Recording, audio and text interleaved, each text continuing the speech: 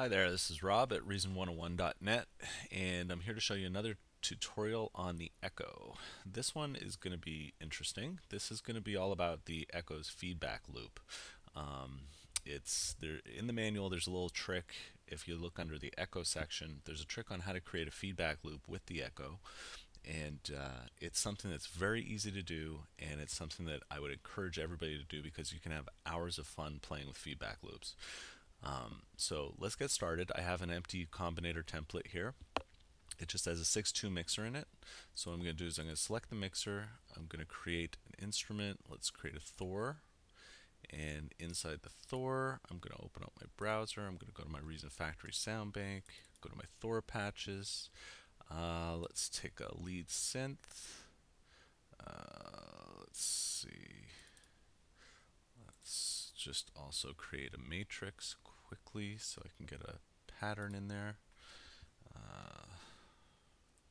Let's create a random pattern. Okay, that's a little out there.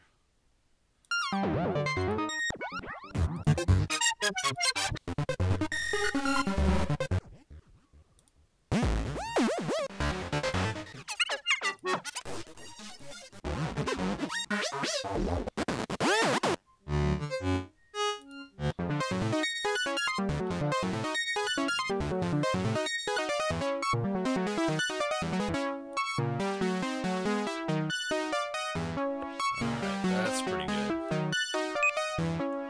Turn down my volume a little bit. Okay, so you have your lead. So now you want to create a feedback loop. So select the Thor, and then let's create an echo.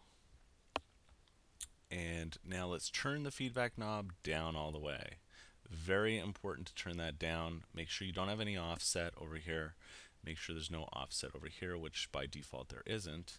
And let's turn the delay all the way down. Let's turn off the filter. Let's just keep everything else the way it is. And let's also keep the pitch. Now, in order to create a feedback loop, you need to have another effect being inserted into the feedback loop. So for this one, let's make it interesting. The documentation says use a scream, which I would advise you should do. There's a lot of interesting things, but there's a lot of interesting ways you can use a scream as a feedback loop. But let's just use a pulverizer for the heck of it. I'm holding my shift key down so that there's no routing that's created. What I'm going to do is I'm going to take the output and I'm going to send that to the input, and then take the input and send that to the output. That's all you need to do to create your feedback loop. Okay? If you turn it around, let's listen to our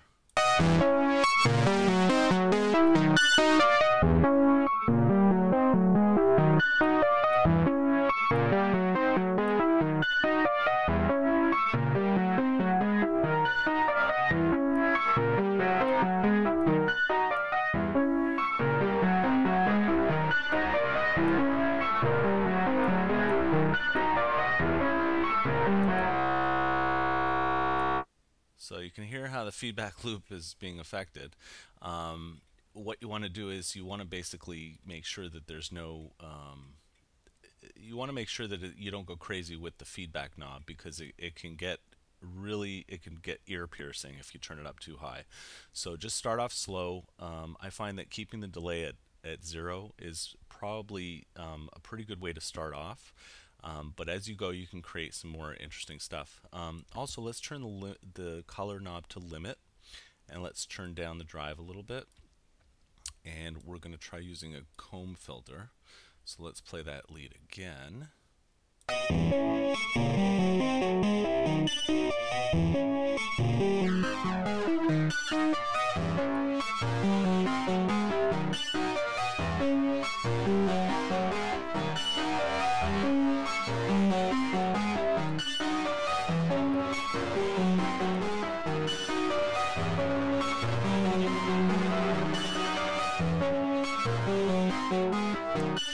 So you can see how the feedback is colored by the sound of the pulverizer itself.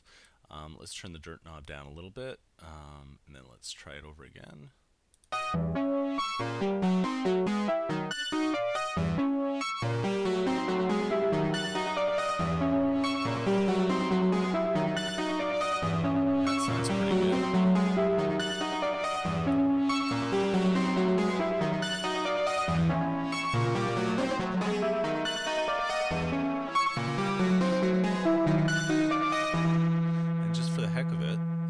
also, the other thing is when you stop it, the feedback continues, so you might have to bring that down again just to reset it back to 0. But let's just try it with a scream just for the heck of it. Let's open a browser. Let's go to Reason Factory Sound Bank. Let's go to the Scream 4 patches. Let's go to, well, it doesn't really matter which one we go to, because I'm going to initialize it anyway. Initialize the patch. Let's turn down the master. Let's turn down the damage, because again, it can get ear piercing very quickly. So make sure your damage and your master are down a little bit, and then let's play it back.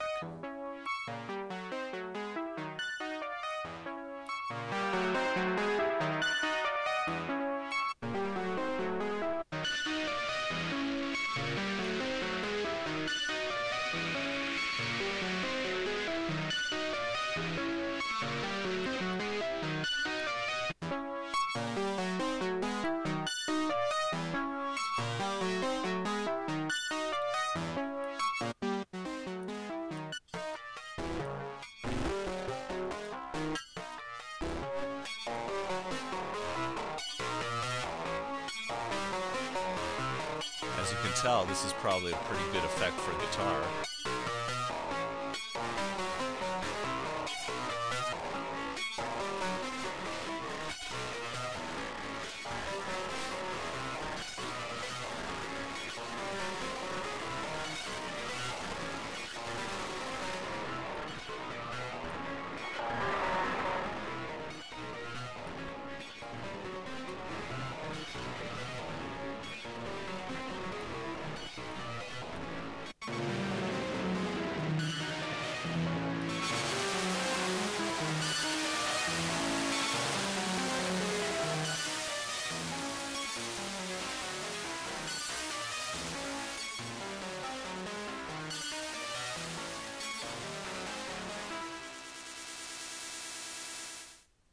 So that's how you use the feedback loop, and you can insert any kind of effect in between.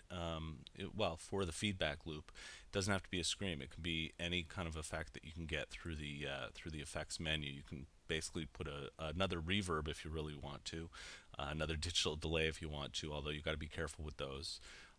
You can create a full back distortion. You can create an envelope control filter, flanger, phaser, unison, anything you want. Try them out in the feedback loop. Just make sure your feedback loop knob is down, and set the delay at the minimum, or well, maximum delay here, which is the shortest delay possible, and just try playing around with it. For the color, the limiter probably is the best approach, because it does tend to limit the sound, or limit the so that you don't get a lot of overs. Although, I mean, if you really push it with the feedback knob, you will get some overs. So that's my tutorial on the feedback loop. I hope you've enjoyed this, and again, come visit me at reason101.net. I am your host, Rob. Thanks a lot for watching.